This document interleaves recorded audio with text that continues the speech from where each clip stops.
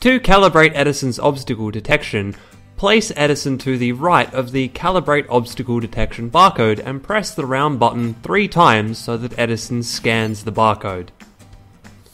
Remove the barcode and any obstacles in front of Edison. Press the play button to enter calibration mode. The left side sensitivity is calibrated first.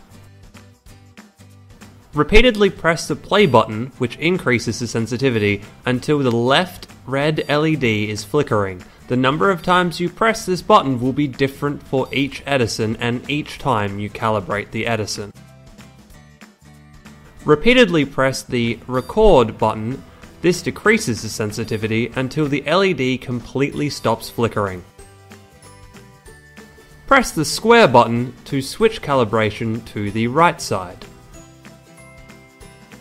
Repeatedly press the play button until the red LED on the right side is flickering.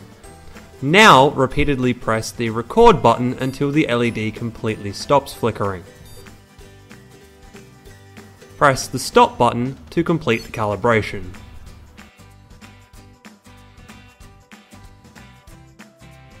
If your Edison is detecting obstacles too early or too late, you may want to set a custom sensitivity. To set a custom sensitivity, simply place an obstacle in front of Edison and then perform the calibration as you did before.